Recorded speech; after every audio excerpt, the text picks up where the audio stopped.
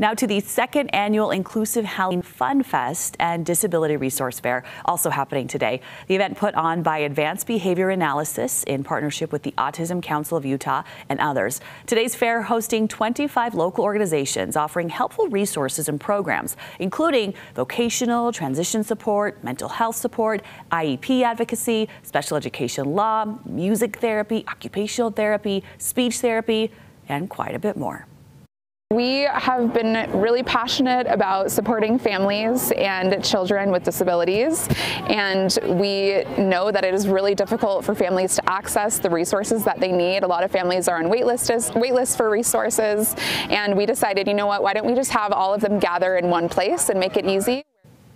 So there were a lot of wonderful resources like she was just talking about, but as you can see, there was plenty of fun as well. Today's fair also having a bounce house, character appearances, face painting, crafts, games, activities, and as you see there, plenty of trick or treating.